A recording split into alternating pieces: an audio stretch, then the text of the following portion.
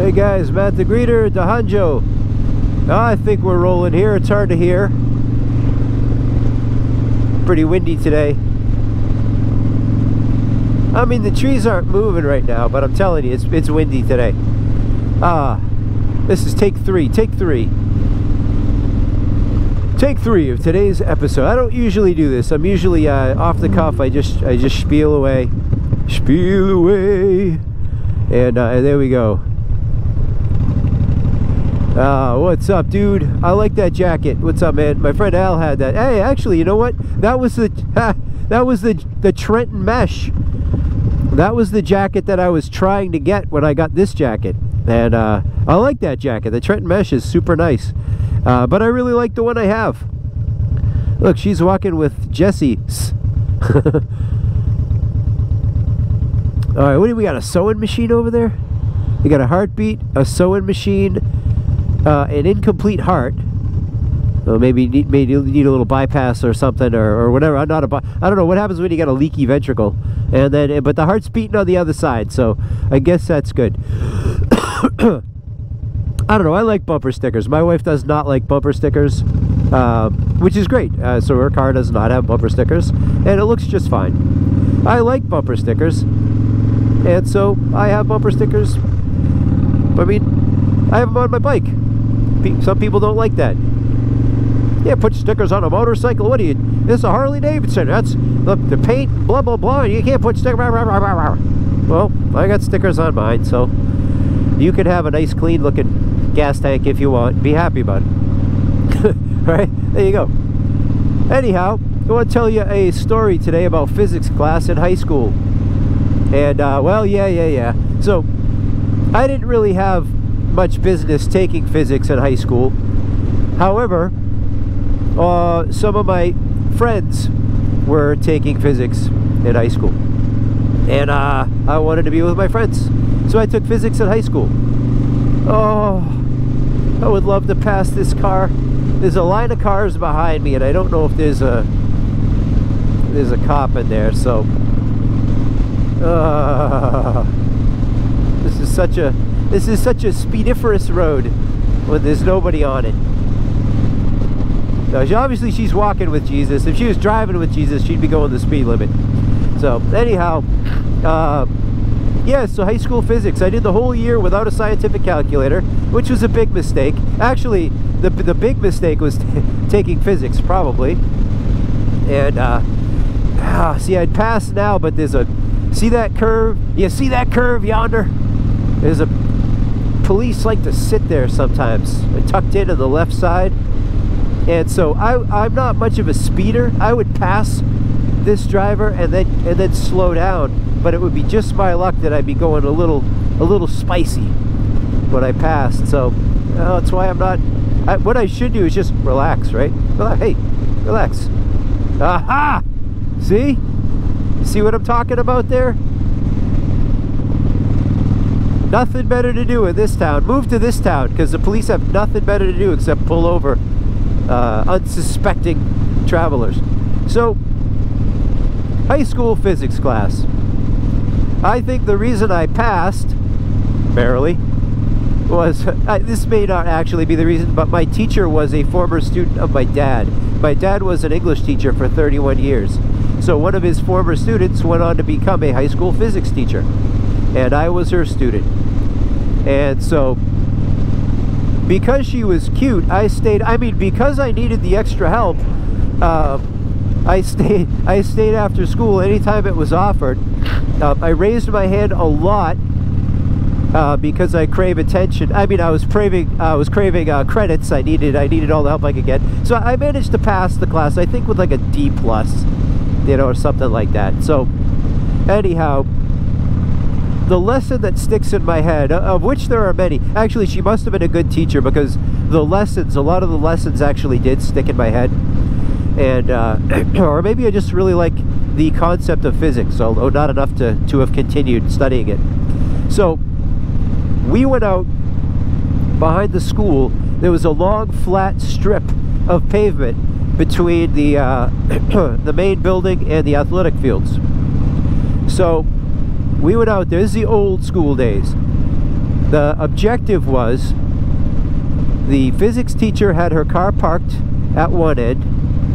Teams of 4 were assembled, and each team would take a turn pushing her car and getting up as much speed as possible. When we crossed a chalk line that was drawn about halfway or a quarter of the way, we let go of the bumper and see how far the car would coast before it came to a stop. So my team was me and a couple of friends. We were all very active, athletic. I was playing a lot of basketball and riding my bicycle and blah blah blah. So we were pretty athletic. And then another friend of mine, he had, let's say, that Dungeons and Dragons physique. So maybe not necessarily fine-tuned to the athletic arts. I'll put it that way. Super nice guy, good taste in music, and he got kind of saddled in with us. So time to push the car. So the physics teacher's in the driver's seat. The car is in neutral. She has the brake on. And I don't know if she blew a whistle or did whatever, took her foot off the brake, and off we go. Push, push, push, dig, dig, dig, dig, dig, dig, dig. You can hear the shouts of approval of our other friends fading away in the background as we're gaining speed. And then we cross the chalk line. 3 people let go of the bumper. My other friend did not let go of the bumper. And everyone's yelling, "Let go of the bumper! Let go of the bumper!" And you know, here's a guy probably feet unaccustomed to running much, and his top half is doing just fine. He's keeping up with the car from the waist up, but from the waist down, the car is getting further and further and further away. And we're yelling, "Let go! Let go!" And physics teacher can't see him because he's practically horizontal now. And then, as you might imagine, his feet can't keep up any longer, although his hands are doing just fine. And he begins to drag. Pants come down.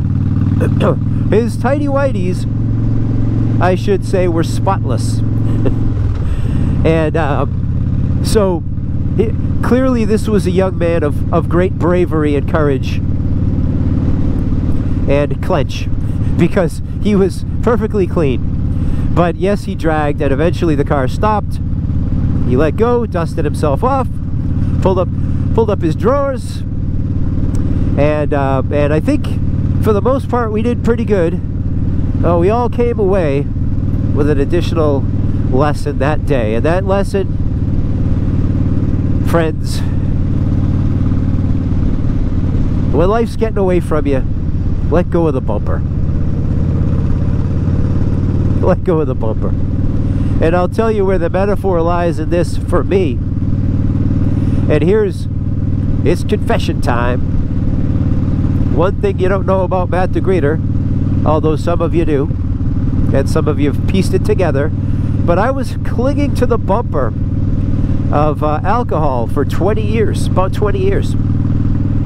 And I was getting dragged behind that car of life, and I couldn't let go. For 2 decades, I got dragged along. Miserable. I was keeping up. I was keeping up with the world up top.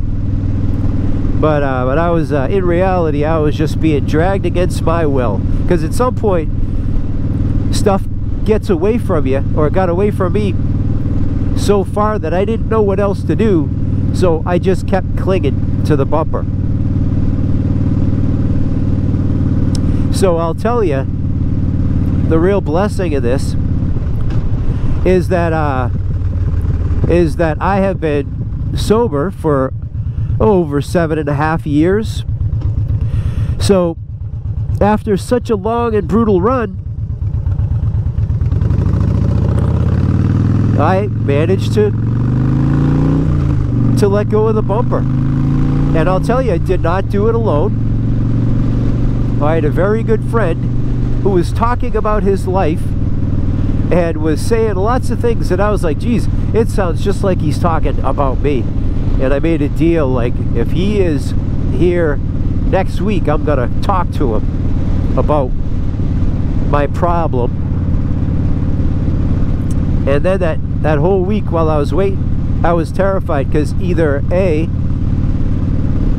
he was gonna be there and I would have to talk to him because I made a deal with myself, or B, he wasn't gonna be there and I wasn't gonna be long for this world. Right? Because I wasn't. I was on my way out. I had all the signs and symptoms of a very short run on the planet. So he was there the following week. I ran over, I practically tackled him in the corner and said, I think I have a problem. And he said, come with me. And I'll tell you what, man, I've been sober ever since, over 7.5 years. I don't think about things like, will I make it to 10 years? I don't think about that. I just think about, I can make it to midnight tonight. Right?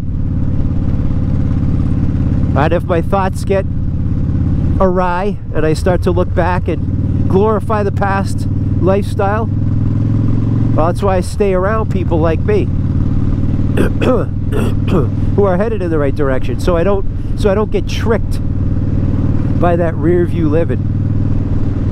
Right? I can stay a little more in the present. Let go of the bumper. You know? So anyway, I just thought I'd share that metaphor, because I think that maybe that physics lesson, I mean, nothing happened, there's no coincidence. Maybe that physics lesson went down the way it did, you know, because it had to stay in my head, because it was going to become a really important metaphor for my life later on. I don't know. But I'm grateful for that wonderful teacher. I'm grateful for that wonderful metaphor, that lesson learned, which I did not know to apply for a while. And I'm grateful every single day for you guys, and I'm grateful for the people that keep me on the path, one foot in front of the other, one step at a time. You know what I'm saying? One day at a time. So anyway, guys, Matt the Greeter, I care about you. Thanks for tuning in. And listen, if you're clinging onto a bumper somewhere and you just kind of want to talk about it, or message back and forth, or do whatever, send me a private message, and I'll be happy to talk with you or whatever. But yeah, shoot me a lesson. You don't have to hang on to the bumper any longer. You know what I'm saying? Like, today could be your first day keeping up with life, top half and bottom half, which is a much better way to live. All right, guys, once I get going here, I'm gonna let you go.